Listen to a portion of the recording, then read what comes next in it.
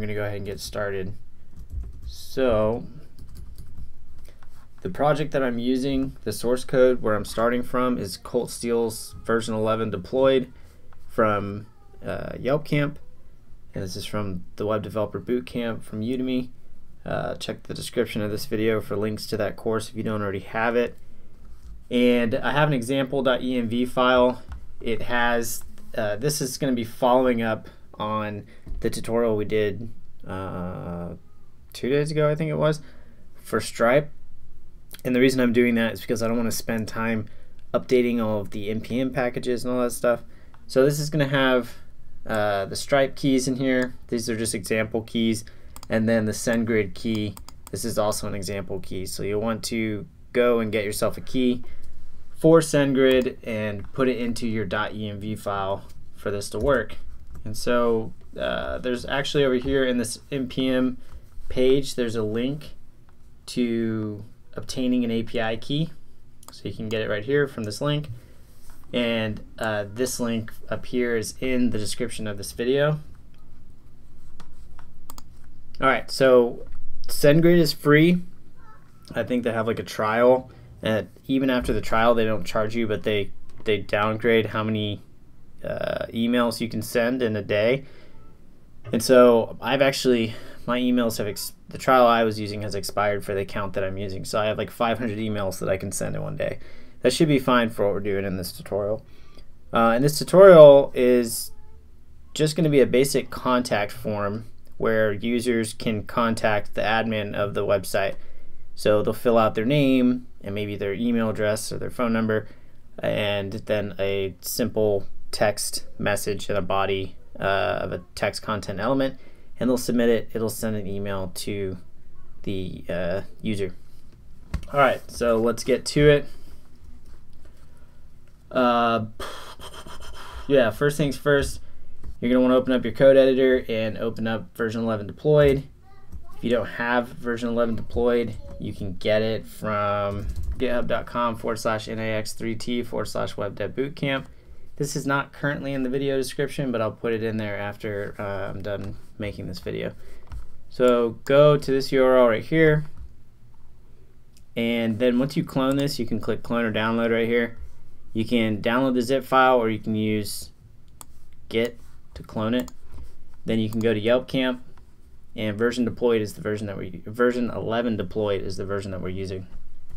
Mind you, the version we're using is actually an updated version. If you wanted to get the version that I'm using that has the Stripe API code inside of it and some other updates, then you can get it from this repo right here, which is the same thing, github.com/nax3t/YelpCamp-stripe-payment. I'll also include this link. You can find this one in my recent video as well on YouTube, of course. Alright, let's go ahead and get started. This is the running application. Right now, the way it works is if you sign up,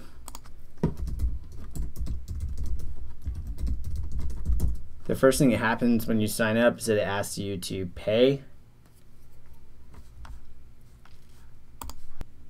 Alright, here we go.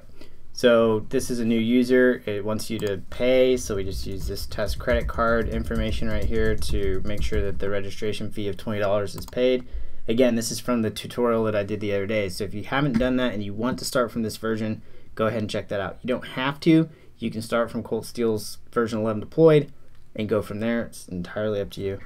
I'm just doing it because this version has updated npm packages and some updated code from some breaking changes, and I don't want to go through all that again in this video. Alright, so did I click pay already?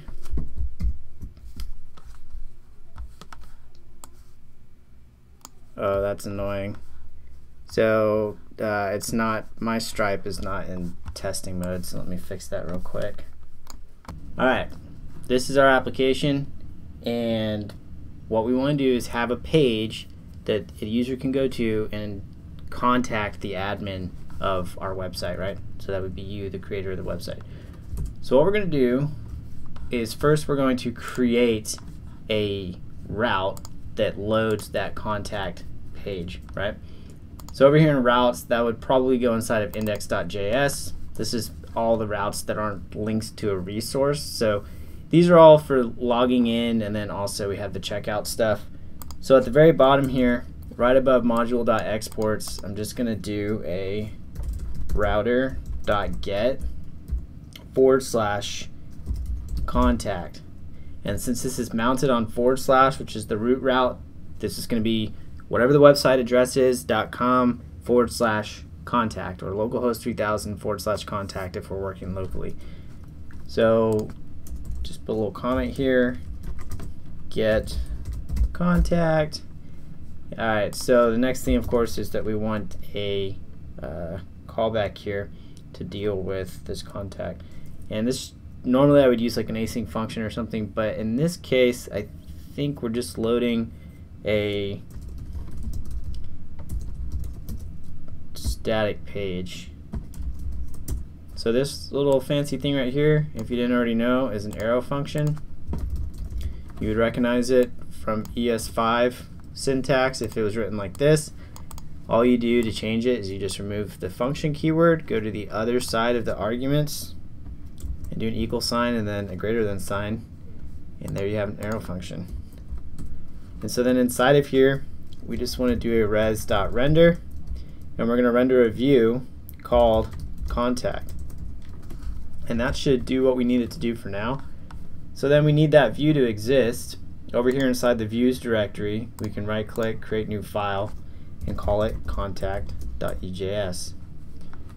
Now contact.ejs is going to be similar to like the register page here. It's going to have a header and a footer. It's also going to have a container with a row and a column. And so we'll go ahead and close that, and we'll just paste it. So we're borrowing this code from views register.ejs. Of course, this is the updated code from my Stripe tutorial, so if you're using version 11 deployed, you're going to see something that looks a little bit different. Alright, so we don't need all this sign up stuff inside of here, and we don't need this div right here with this link to logging in. This right here is basically include the header. Let me make it a little bit bigger. We have a container, so then we can have a row. This row is all the text inside of it. It's going to be centered. I don't know that we necessarily need that, so I'm going to remove that for now. And then we have a column that is medium 6 and it's centered. We do that with call medium offset 3, so it puts 3 and 3 on either side of 6 for a total of 12 columns to make a 12 column row. And then inside of it, we're going to include a form with a form group class, and my syntax highlighter is not, there we go, that was interesting. It didn't recognize the form tag. It's supposed to be Emmet. I just started using VS Codium recently, so bear with me. Alright, so we have a form with class of form group, and then inside of it we're going to have a couple inputs. So like we said before, real quick, just someone asked, will this also be available on your YouTube channel? Yes. I'm probably going to edit it first, or I'll do 2 versions. Like I'm going to upload another version of the Stripe one that's a little bit better quality and a little bit shorter, and the same thing for this one. We'll probably do an upload that is, cuts out some of the stuff. If you're coming back to watch it later, you don't need to necessarily watch me try to figure out my API keys and all that stuff. So yes, it will be available at some point in the near future, possibly as early as tonight. And there might be multiple versions. The first version being the long version, and then the second version being the edited version. Okay, so back to the code. Inside of the form, we want to have a label, and I'm typically too lazy to do the for blah blah thing, so we'll just do a label with an input nested inside of it, and that's how you draw the relation between those two. And so then the label will be something like name, and we can just duplicate this maybe 3 times, and so the next one will be let's just do email. So then change that type equals text to email, type equals email, and then the last one will be message. So this isn't going to be an input, this one will be a text area. We don't necessarily need the ID and the rows and stuff. We just leave it there for now, it's fine. Okay, so these need names. The first two, the last one already has a name. So the name will be name, and then email. So it'll be rec.by.name, rec.by.email, and then message, rec.by.message. This one doesn't need an ID. We do need a way to be able to submit the form, of course. So we'll just do an input with the type equals submit. Class is equal to button, what is it? Button primary? Yeah, that's fine. By the way, the syntax I'm using here is Bootstrap if you're not already familiar with it. This particular project uses Bootstrap 3. I do have a tutorial here on YouTube where I convert Bootstrap 3 to Bootstrap 4 for the specific web app, YelpCamp. So feel free to convert this to Bootstrap 4 whenever you're done with the tutorial. Because it's using Bootstrap 3 already, I'm just going to keep it with that syntax. Alright, so these inputs need classes. So we'll go ahead and throw the class of, I think it's form control. And that should do it. Alright, and then these top two can have forward slashes at the end if you want, since they're self-closing. I think that's right. Alright, so this might actually just work just by going to /contact. There it is. It's not super nice looking, but that's a form. The submit could be on its own line. I'm trying to think what the easiest way. I mean, obviously just putting a line break would be easiest, but there's better ways to do it. But anyway, just for the sake of brevity, go ahead and just throw a line break in there. All right, again, name and email. Technically everything would be on the same line, but because I have a column 6, they don't fit on the same line. So if you want, you can throw line breaks in here. Typically line breaks are used, you know what, let's just do it the right way. So typically line breaks are in HTML are used in text. Like if you have a paragraph and you physically need a break in the text, then that's why you would use a line break. Wow, something crazy happened here with the formatting.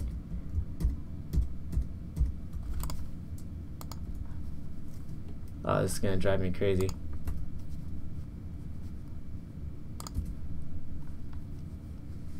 Alright, so I've got a couple line breaks in here. I'm going to go ahead and get rid of them and replace them with divs.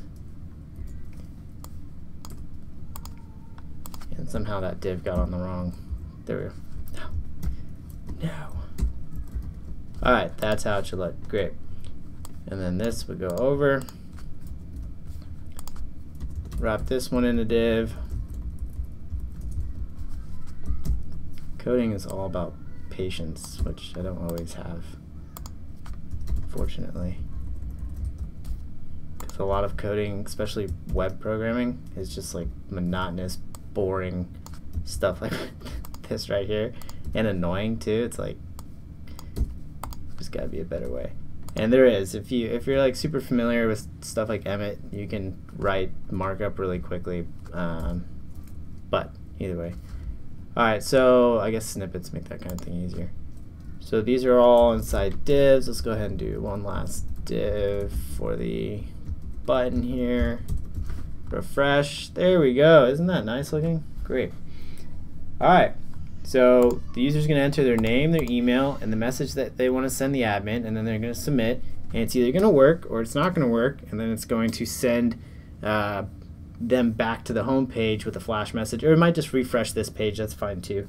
And it'll tell them, hey, your email was sent, thanks for your email, or it'll say something like, you know, your email didn't send and here's why. Alright, so next order of business is to handle the sending of this email. Well, right now our form just has a class, and instead it also needs an action.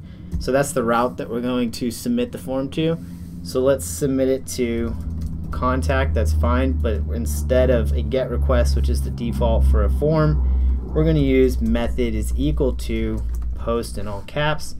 And so if we go back over to routes index.js, now we can just duplicate that, say that it's the post version, change it to router.post, and this is going to use some async code. So we'll say put the async keyword before it, And so now we have an async function that can use what's called async await. I described how to do it in my last video, but don't worry, I'll go over it again. Just know that you've got this arrow function here, which we talked about a second ago, and now we're making it an async function that allows us to use the async await keywords with promises. All right, great. So let's jump back over into Chrome and head over to the npm package for SendGrid mail. And so the URL for that is npmjs.com/package/ what do they call that? @SendGrid /mail, or you can just look up @SendGrid /mail. All right, so it gives you the prerequisites. You need Node version 6, 7, or 8. That Node is way newer than that now. I think it's all the way up to like 12 or something. So just any of those versions should be fine. Just something 6 or newer. And then obtain your key. So go get your key from this link right here. You might have to sign up. And then set up your environment variables. So once you, they're calling it SendGrid API key. They're showing you how to export it. I actually use .env. So what you would do, if you're doing the version like I am, is you go to example.env, you put in your SendGrid key. I called mine SendGrid_secret key. They call theirs API key. So I'll go ahead and update it just to be the same as how they have it. And then real quick off screen, I need to go change the other one. The real one.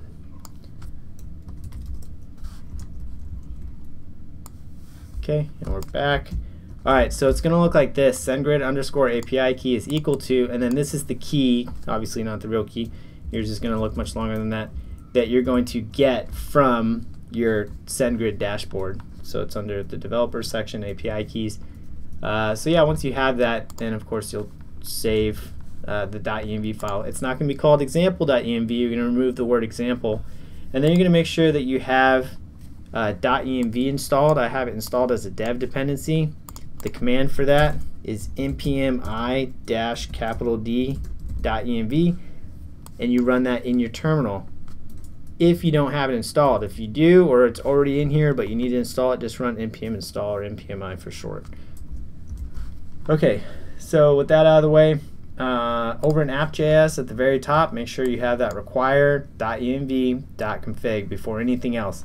And that'll make sure that your app, the entire application, all the backend files have access to the values from these keys. You can access them via process.env. and then whatever the key is. So we'll show you more of that here in a little bit. So that's that step for setting up your environment variables. Now installing the package is next. npm i-save @SendGrid mail. Short version is, let me just open this up real quick. npm i-S. I don't even think, if you have an npm version newer than like 5 something or other, you don't even need the -S. What that does though is it saves the package into your package JSON. Newer versions, like I said, version 5.11 or something like that, and newer of npm, all you have to do is npm i @SendGrid-mail. Okay, so with that installed, we can even double check on it. Package JSON, there it is, version 7.01. So quick start. Hello email. The following is the minimum needed code to send a simple email. Use this example and modify the to and from variables. For more complex use cases, please see usecases.md. Alright, so there's a lot of stuff you can do with email, and we're not going to get into all of it. We're just doing a simple contact form. Typically, if you are on a busy server and you're sending emails, then you want to use like background jobs. That's definitely a tutorial I'll do in the future. But for now, we're just going to send it directly from the route, so it's going to happen on the same process as the HTTP node process. And that's fine. It should do what we need it to do, at least in testing and local development, and probably for most use cases with low traffic on, say, like a Heroku server, if you're just showing it to employers. If you plan on having a website that actually like dishes out a ton of emails every day, which if you have something like that, good for you, then you'd want to use background jobs, which would require a worker on its own process. That's not something we're going to cover in today's tutorial because it's pretty involved, but it is a really cool thing to learn and know, especially with Node.js programming, and so I will do that in future tutorials. So stick around if you want to see that kind of thing in the future. Make sure that you subscribe with notifications. All right, so this is the example here. First things first, they want you to set a variable equal to sgmail and require SendGrid mail. So we're going to do that over in our routes index.js file up at the very top, and we'll do it right below where we have our stripe set up. So we'll say require SendGrid / mail, and then you have to set your API key. So that'd be the next line. And again, const, if you're seeing the const keyword for the first time, it's really simple. It basically stands for constant. It's a variable that is constant. It does not change. You cannot reassign it to something else. There's some other really cool things about it. Colt Steele has a video on his YouTube that covers it. I think Fun Function and several other YouTubers have videos about it as well. But for the sake of what we're doing right now, just know that it replaces the var keyword. This is newer syntax, so you should learn how to use const. There's another one called let that you would use in other instances. Basically, the rule of thumb is if the variable does not need to be overwritten or reassigned at any point in the program, then use const. If it needs to be reassigned, then use let. There are some other little tidbits that you should learn about them, but that's like the general overview. Okay, so what we do is we assign a variable equal to the @SendGrid / mail npm package, and then we set the API key for that. .set API key is just a method that comes with this object right here, and then we pass in the API key. Now this is what you have inside your .env file. We covered this a second ago when we talked about the example.env. You just remove the word example, install .env, make sure that you get your API key plugged in there, get it sent over from the SendGrid dashboard whenever you get signed up, and you should be good to go. Alright, so the next code is creating the message, and then they have two versions. They have ES6 and then they have ES8, which uses an async. This is a immediately what is it, an iffy or whatever, immediately invoking function expression. So it's a function expression. It's just an anonymous function that's wrapped in parentheses that gets invoked immediately after being written. So the other version is ES6, where they use .send, .then, and they're just using .then. So we have a async await, which is what I like to use, and then we have a .then, which is the thenable promise. Either one is totally fine, but you don't need to use both of them. So first, let's get the message sorted out. So if we head over to our code and we go down here to the very bottom where we have post / contact, we paste this in, and what we get is const message. So we have a variable named msg, or message for short, equal to an object literal that has a couple properties on here: to, who we're sending it to, from, who it's from, subject, whatever the subject is, text. The text is just basic plain text for your email, or the alternate HTML option, which is what most email services like Gmail and Hotmail and Yahoo or whatever, they all use HTML. So you want to fill both of these out because not everybody uses HTML and they may revert to the text version. Alright, so to get this information, to send it to, we're going to send it to learntocodeinfo@gmail.com. So this would be your email. This is where it's getting sent to. Now from, to get where it's coming from, we want to pass in the rec.body.email. So this is the email that's coming from our form. So over there in contact.djs, we have this email right here, type of email. That's where it's coming from. So from rec.by.email, this is the email of the person who is filling this out. By the way, in contact.ejs, it's probably not a bad idea to make all these things required. Great. So back over in index.js, the routes file, routes index.js. The next is the subject. You can hard code the subject if you want to. So you could say something like, and this would make it to where you can filter these emails in your inbox. That way you know which emails are spam and which emails are coming from your contact form. So you could just say YelpCamp, I wouldn't say customer because these aren't, well, I guess now that we have the Stripe thing, they are potentially customers. But anyway, we'll just say YelpCamp contact form. And then so the text, this is the content that comes from rec.body.message. So if we go back and look at contact.ejs, we have name is equal to message. This is a text area. So that is where that's coming from. And then the HTML,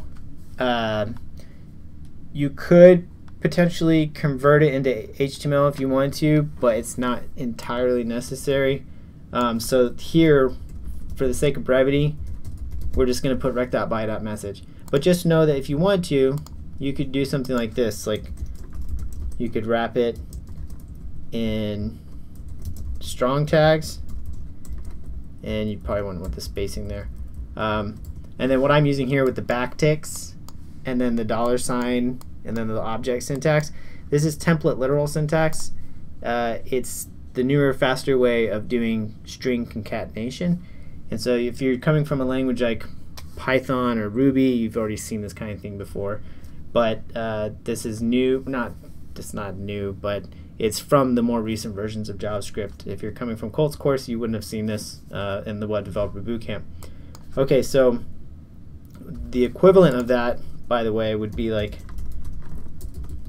a string, strong, and then plus rec.body.message, and then plus another string, strong, which is fine. In this case, it doesn't look that much different. It looks just about as easy.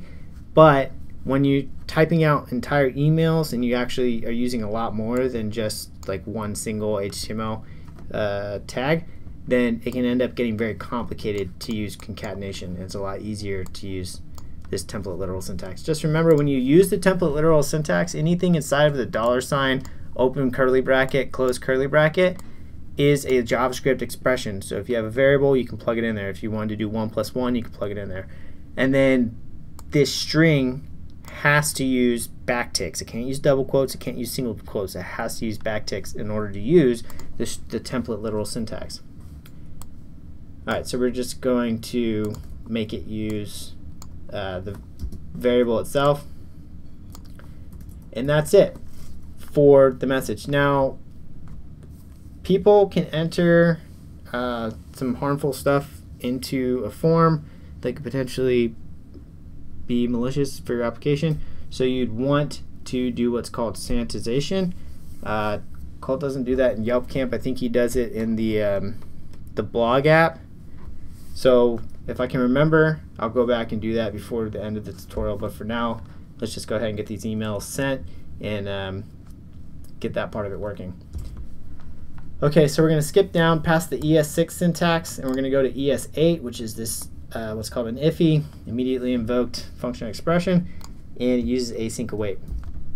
And so the reason they have the IFI here is because without an async function, the await keyword won't work. Well, fortunately for us, our function is this callback right here, this middleware.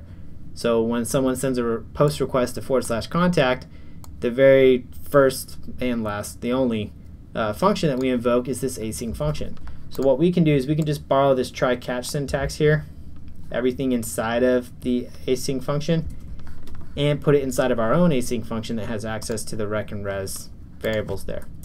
So right beneath where we have const message, we're just going to plug that in. Try catch is a really great way to be able to catch errors. So any async code we have, like this SendGrid or sgmail.send, this is asynchronous. And so we're waiting for it to finish before we do something like redirect with a flash message. But in the event that something bad happens, like an error happens during this transmission, it'll get caught in this nice little catch block. So if you haven't seen try catch, this is what it looks like. It's try and then open close brackets and then catch, error inside of parentheses, open close brackets, and then you deal with the error. Great. So we can console.log the error If there's error.response, we can console.log error response body. Okay, that's good. We'll just leave that how it is.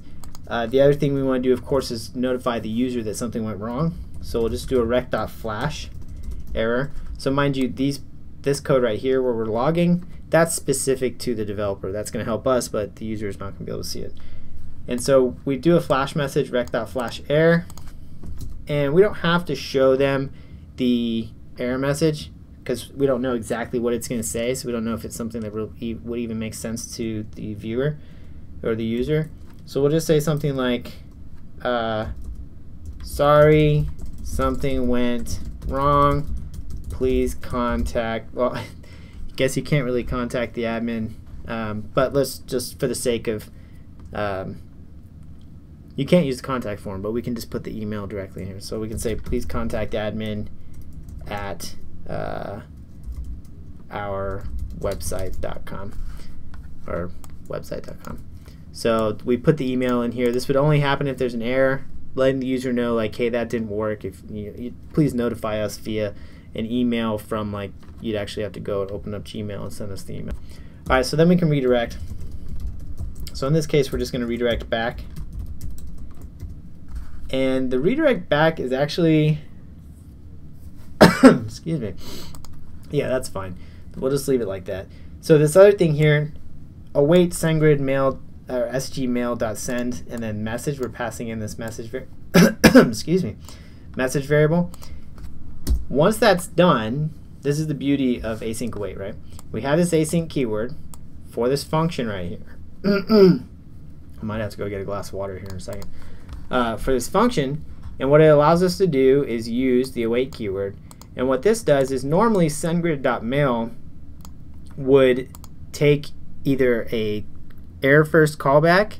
So if we didn't have the await keyword, it would look something like this, comma, function, error.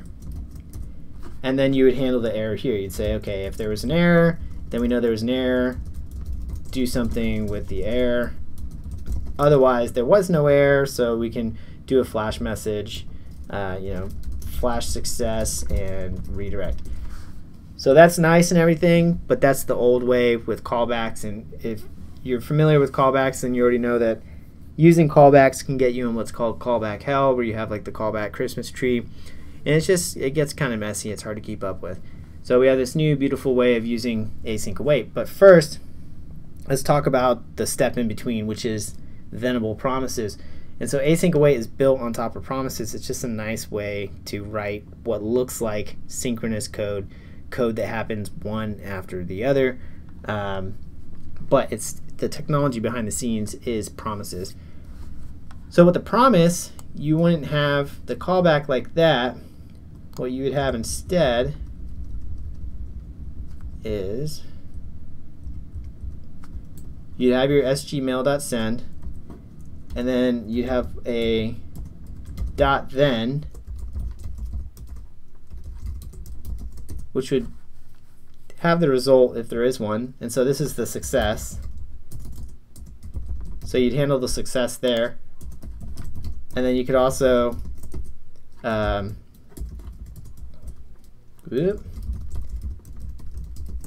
use a dot catch, chain it onto the dot then. So we have dot send, dot then, dot catch.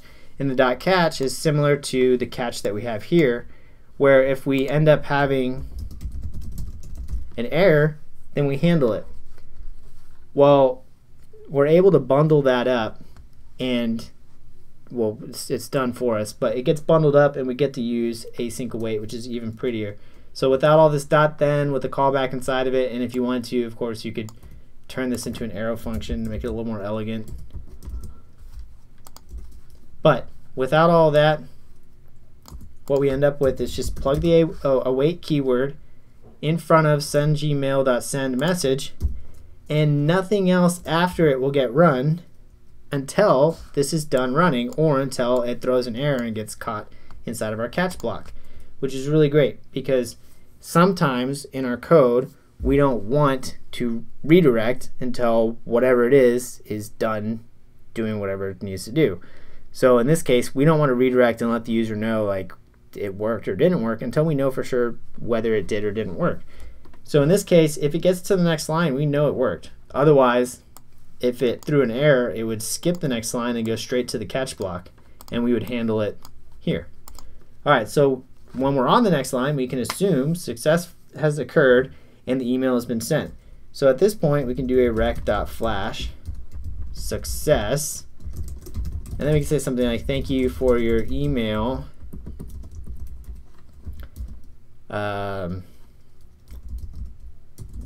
We will get back to you shortly. Something like that. And then on the next line, we want to do a res.redirect. And in this case, we can just redirect back to where we came from. Or if you want to, you could redirect to /, which is the home page. Or if you wanted to be explicit about where you want to go, instead of saying back, you just say, take me back to the contact page. Whatever's clever. So we'll go ahead and save that. And I think at this point, if everything is working properly, then we should be able to give this a quick test. So in the meantime, let me open up my mail client so that I can receive the email if it does end up working. And then we can test this out.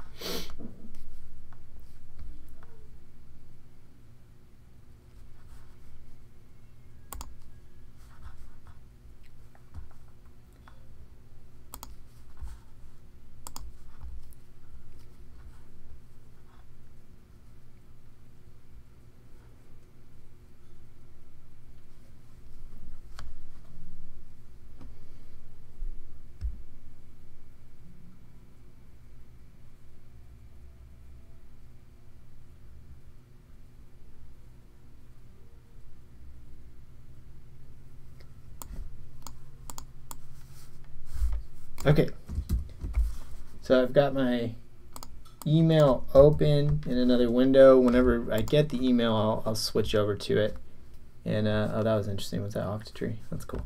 Okay, here's our YelpCamp application. We can refresh, and this page actually is available to anybody. There's no middleware that says you have to be logged in to go here. It's not connected to a logged in user or anything like that. So a guest can go here and send an email. Couple issues with that, of course. You could get spammed. So you probably want to set up a couple things. You probably want to put it is logged in, so the user has to be logged in. At which point, if you want to, you can just pull their name and email directly from their user account, and you can skip that all together and just have a message. The other thing is that you probably want, even if you have the user log in, you probably want to do reCAPTCHA. I don't even know what version they're on now, but Google reCAPTCHA is good for mitigating most, if not all, bot attacks. And last thing you want is for your mail server to get shut down because you get a bunch of spam emails from bots. So those are things to consider. Just to do like a baseline defense, what we'll do is go back over here to our get route, and right after /contact, the string, we'll say is logged in, comma. And now if we refresh this page after the server restarts, it says you need to be logged in to do that. Okay, fine. So then I log in, and this setup currently is actually pretty sweet because the only people that can see that can log in and go anywhere are people that have paid, right? So the other thing we could put in here is paid. So we're basically saying, like, you can't use the contact form until you're signed up and you've paid for an account. And so I'll show you that in a second. This, again, of course, is built on top of the, why is my server, I'd must not have the is paid middleware inside here. I think, you know, it doesn't even matter. I'm just going to take it out rather than pulling that middleware in, because if you think about it, the user doesn't, like, if the user signs up but they haven't paid yet and they still want to contact you, they should be able to if they have a problem. So let's make the contact form not available to guests, available to people that logged in but maybe are still in that pending status where they haven't paid yet. Great. So at this point, you try to go, let's just go to the home page. We're not logged in. You go to /contact, which, of course, how are you going to know that that's there? So let's put it up in the whatever you call that thing, nav bar. All right, so views, partials header.ejs. If there's no current user, then give them login and register. Otherwise, give them these two, signed in and log out. So it doesn't matter if you're logged in or not logged in. You should be able to use the contact page because it'll tell you to log in if you're not logged in.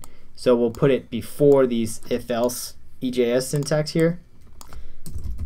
And it's just a li with an anchor tag / contact, and it goes before these. And so this is inside the navbar navbar right, inside of header EJS, which is inside of use partials. Let's test that out and see what happens.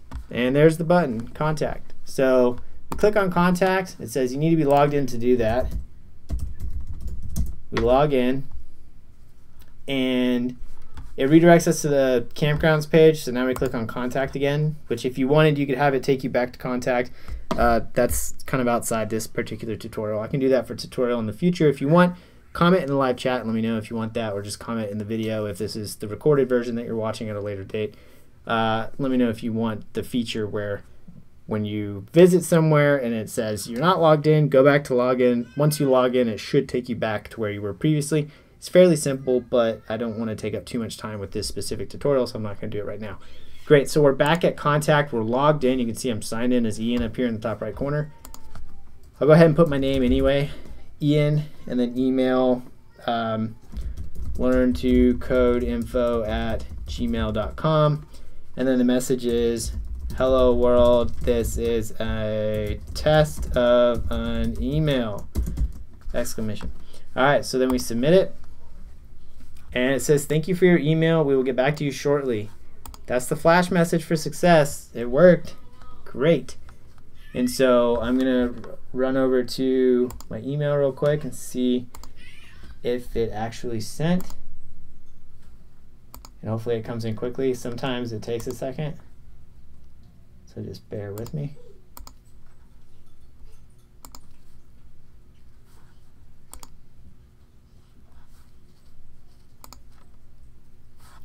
Also, let me make sure I put the right email in there. learn2codeinfo@gmail.com. All right, so while we're waiting for that, what I want to test out is what happens when it doesn't work. And so the only way to do that would be to just throw a, what do they call it? They call it a throw. I think it's throw new error, something went wrong. I mean, you could put whatever you want right here. That's just the message.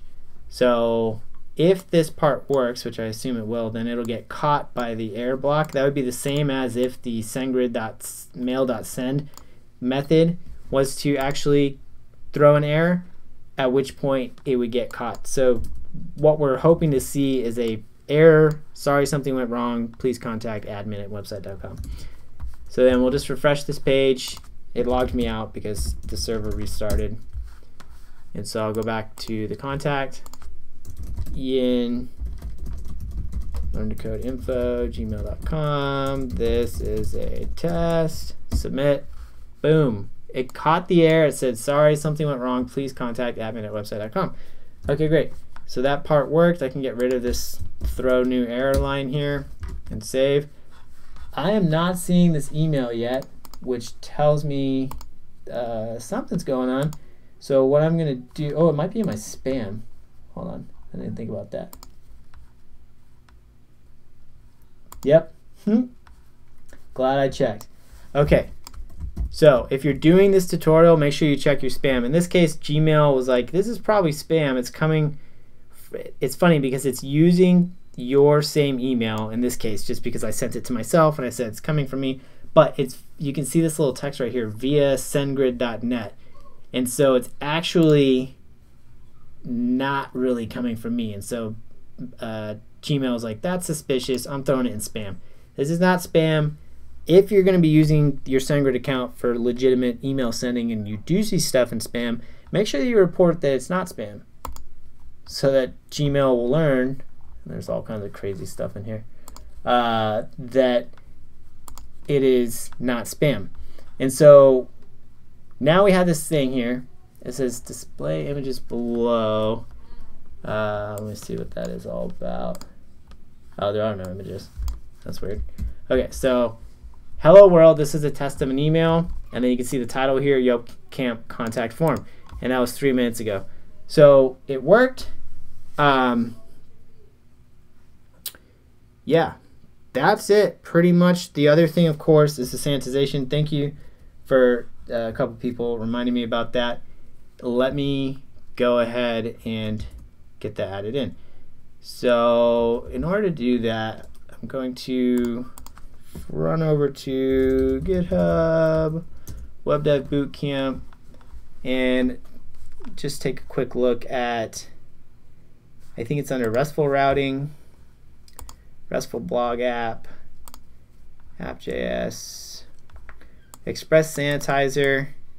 So this is the name of the package, Express-Sanitizer. And let's just go ahead and look up Express Sanitizer npm just to make sure that we're using the most up-to-date thing. So here's the first one, Express-Sanitizer, and it looks like it's properly maintained and everything. So let's go ahead and install it.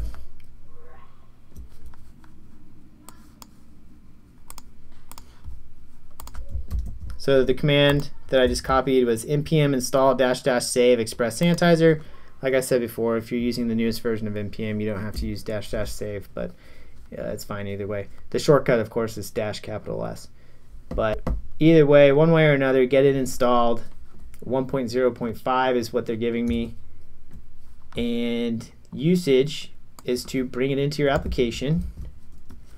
Mount the middleware below express.json or prior to Express 4.16 would be body parser, and above mounting any of your routes. Okay, cool. So oh, that's interesting. My phone for some reason thinks I'm trying to talk to Google. Okay, so inside of app.js, let's head over there real quick. We can bring it in right after cdb. And so we can remove the const keyword. Just make sure you put a comma after cdb, require seeds. This may be commented out if you're not using seeds or whatever. Either way, plug it in here so you're requiring Express Sanitizer. And then we're going to go ahead and save it. The next thing they want you to do is put it below either Express.json if you're using the newest versions of Express, or if you're using a version prior to 4.16, you'd be using body parser. So I think I'm actually using a newer version, 4.17.1, I believe, which is the newest version of version 4, but I think I'm still using Express.body parser. So I'm going to go down and see what I've got. Yeah, so I have express.json. Here we go. App.use express.json, and then app.use express.url encoded extended true. So beneath this, but before you mount your routes, is where they want you to put app.use Express Sanitizer. So anywhere after these lines, and if you don't have these, if for whatever reason you're still using body parser, then make sure that you change it to Express. Just make sure that you're using the newer version of Express. For me, I'm using 4.17.1. So yeah, down here before you mount your routes, so we have our routes being mounted with app.use, you're going to want to plug in this line, app.use Express Sanitizer. And so I'll do it right after app.use flash. So app.use Express capital S Sanitizer, and then you invoke it. Make sure you invoke it. And that's from this variable that we just pulled in right here from the Express Sanitizer package that we installed. Save the file. Now we can use rec.sanitize for each of the individual properties inside of the post route. So we'll take this example right here, and basically what it's going to do here is if someone creates a script, they're going to remove not just the script but everything inside of it too. And so this is a basic implementation of what's called the Kaha HTML Sanitizer, or Kaja, however you want to pronounce it, with the specific purpose of mitigating against persistence XSS risks. And so you'll want to look at some of this stuff here if you want to go into further detail. I'm not going to go into it, but you can even check out what all the Kaha HTML sanitizer entails by going to this link right here, which will take you to their GitHub page. You can go down here and see what all I can do for you. All right, cool. So what we want to do is go into routes.js routes.index.js, and before we create this message right here, we want to sanitize the email and the message. And so what we can do here, if you say const sanitize string is equal to rec.sanitize rec.body.property.sanitize, property to sanitize, that the first one would be email. And so what we can do, let's see here, we can say something like let, and then use this object syntax and use object destructuring. We can say name comma email comma message is equal to rec.body.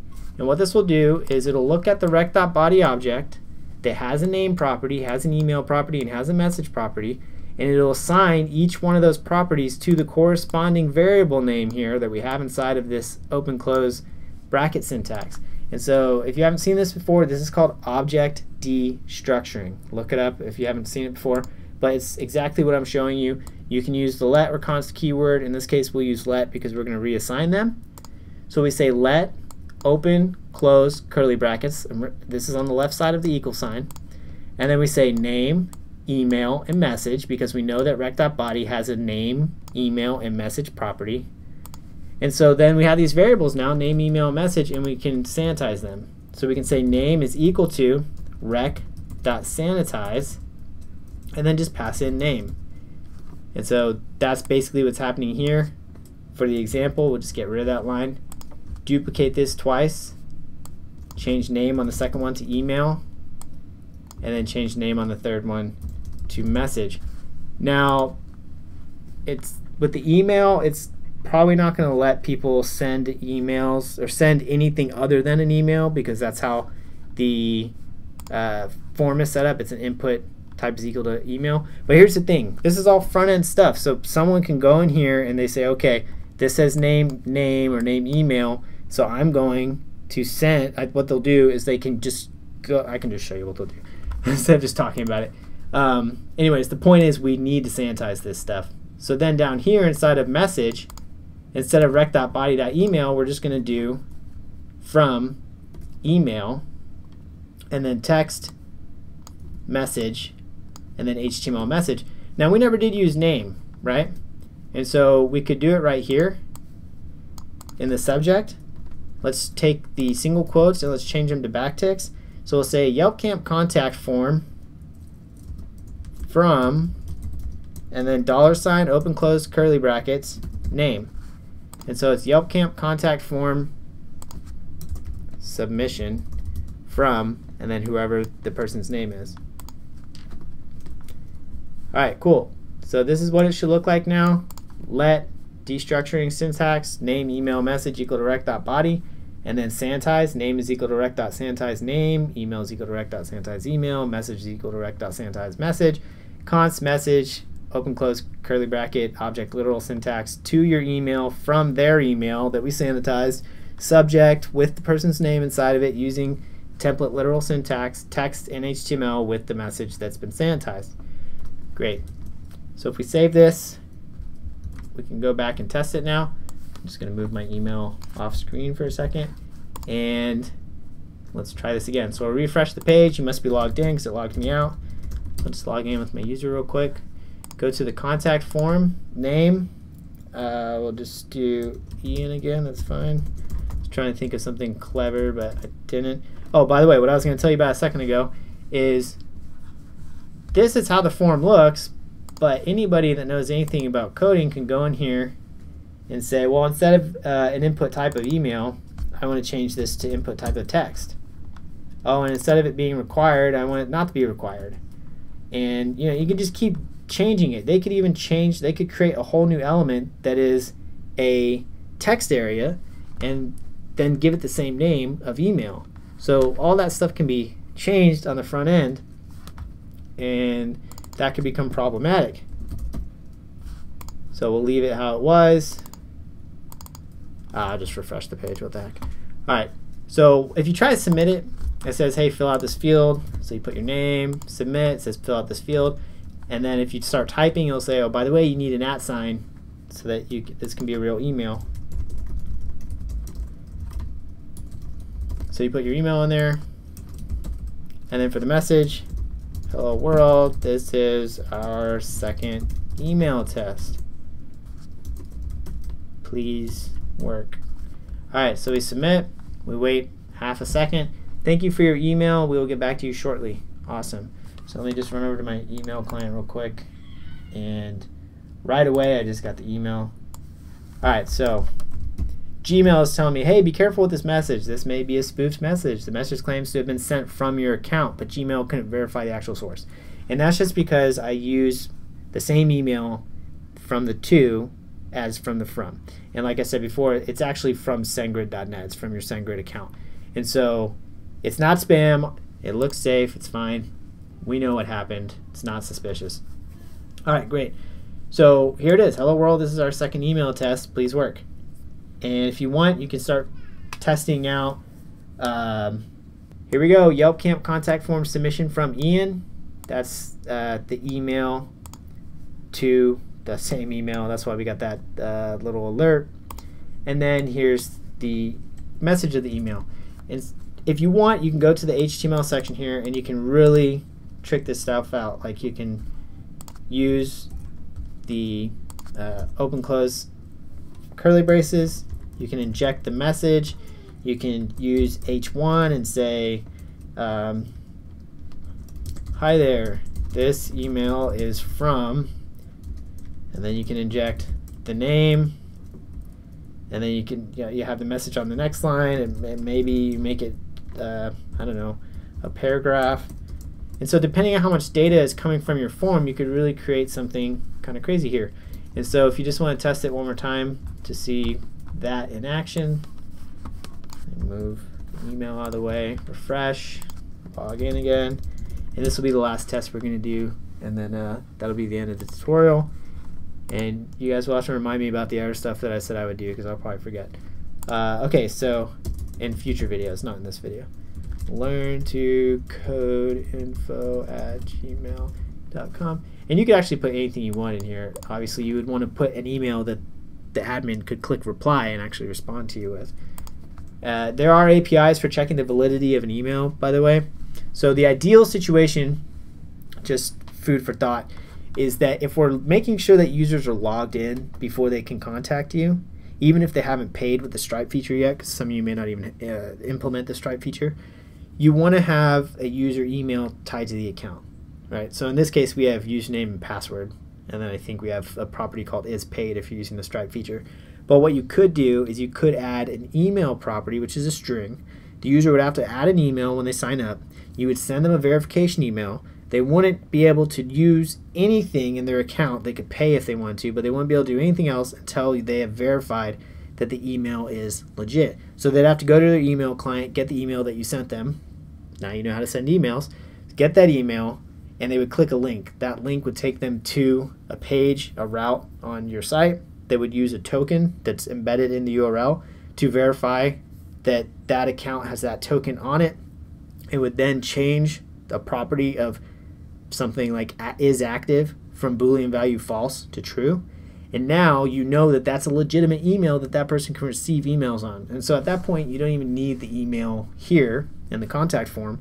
You just have them put their name, or not even that. You could just have them put the message, and then you could pull the rest of the information, the username or the name or the email, from the user account that's sending this message. So that's above and beyond what we're doing in today's tutorial. We've already gone for quite a bit. So just something to think about for future tutorials, or just something that you could try on your own. All right, so for this message, last one, hello world. This is our final test for now. And just for the heck of it, let's put a script in here and say, alert, is this thing on? And then also, let's put some HTML tags in here. So let's say strong, big, bold text. strong. Make sure I type that correctly. Okay, so we will submit it. It says that it got sent. Let me go check my email real quick. And yeah, within like half a second I got the email.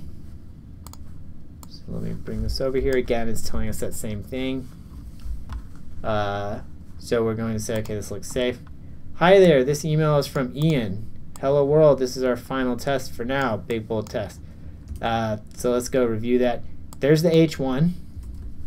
So this would be an H1. Did I forget to? So the reason the whole thing's an H1 is because I forgot to put the closing H1 tag, and you guys probably saw that. So guess what? It's not our final message. We're sending another one. So let's test that out real quick. It's ridiculous. It does work, but let's just make sure that I'm an idiot. All right, contact Ian, learn to code info gmail.com. Don't send emails to that email, by the way. I'll never see them. Message, this is a test script H3 hello world H3. All right, so these bottom two, actually this one should still be there. This one should be gotten rid of. Let's see what happens. Submit. It says it should show up in my inbox here in a second. Just refresh. There it is. And pull it over. And there you have it. The H1, right? That's what we put here. And then the paragraph. Well, this whole thing is a paragraph technically for the message, but we put a H3 in there. And so you could use a WYSIWYG, which is what you see is what you get, rich text editor, anything like that, tiny MCE, medium editor, markdown editors, whatever you want, and you can input nice syntax for sending the email. You don't have to do anything that fancy. I'm just saying there's possibilities, endless possibilities, right? Someone asked real quick over in the chat, do we have to sanitize all of our forms? It's a really good idea. Yeah, I would. Any data that's going to go into, any data that's going to get potentially executed or potentially put on the front end or interact with the database, anything like that. You want to guard against XSS attacks. You want to guard against SQL injection, all that kind of stuff. So sanitization is very helpful. You definitely don't want people to be able to somehow input a malicious script that would mess up your front end or mess up your database or anything like that. So sanitization is definitely a good thing. Yeah, so this email looks safe. That's it. YelpCamp contact form submission from Ian. Thanks for hanging out. Really appreciate it. Don't forget to subscribe and like and share and all those things. They're very helpful for the channel. And everyone stay safe out there. Thanks a lot, and we'll catch you next time.